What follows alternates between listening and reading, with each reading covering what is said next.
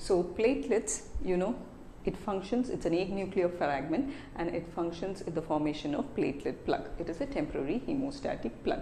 So what happens when there is abnormality in platelets? So you find two conditions which can be categorized under this heading. So one is thrombocytopenic purpura, another is von Willebrand disease. So these are the two disorders which is usually asked. One is thrombocytopenic purpura and another is von Willebrand disease. Thrombocytopenic purpura. Thrombocytopenia means decrease in platelet count. When there is decrease in platelet count, there is purpura. Purpura is the blood clot which is seen on the skin. You see reddish blue dots on the skin and the mucous membrane. So they are called as thrombocytopenic purpura. We'll see a case on this. Von Willebrand disease is because of the deficiency of von Willebrand factor. Okay, so the person has no von Willebrand factor. Now, why is von Willebrand factor needed? Von Willebrand factor is needed for the formation of platelet plug. So, once the platelets are activated, this von Willebrand factor is needed for the platelet to bind to the collagen as well as with one another and form that platelet plug. So, when this von Willebrand factor is not there, though the person has normal platelet count, there is no platelet plug formation. So, how do you analyze these two? How do you differentiate these two? So, in thrombocytopenic purpura, the platelet count will be decreased. Okay, platelet count will be decreased and bleeding time is increased. Okay, whereas in von Willebrand disease, what is happening is platelet count is normal, whereas bleeding time is increased.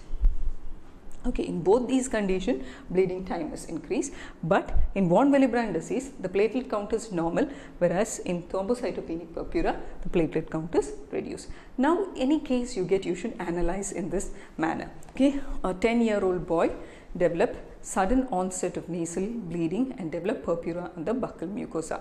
He also gave a history of increased bleeding from minor cuts and wounds. His platelet count is around 45,000 cells per mm³ of blood and the bleeding time was 15 minutes. So this is the value you get. So now you have to analyze.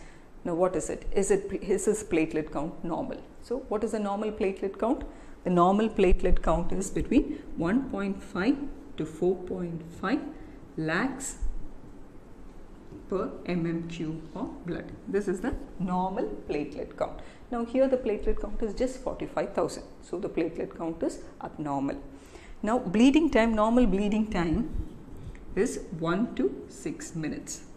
Here the bleeding time is 15 minutes. So again the bleeding time is prolonged. So again it is abnormal. In this case they have given also the clotting time.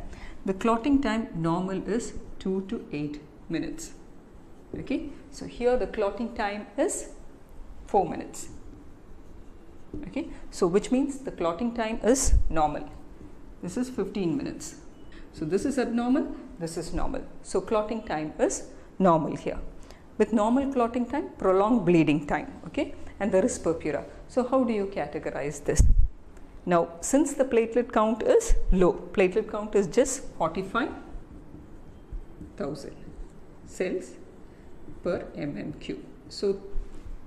So think of this, whether it is thrombocytopenia or von Willebrand disease. Now there are other clotting factor deficiency also.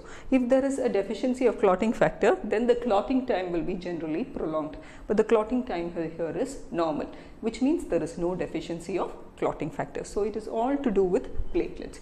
Now you have to differentiate whether this condition is thrombocytopenic purpura or von Willebrand disease. That is easy because the platelet count here is abnormal. So since the platelet count is abnormal, it is definitely thrombocytopenic purpura. Suppose the platelet count was normal, then it would have been von Willebrand disease.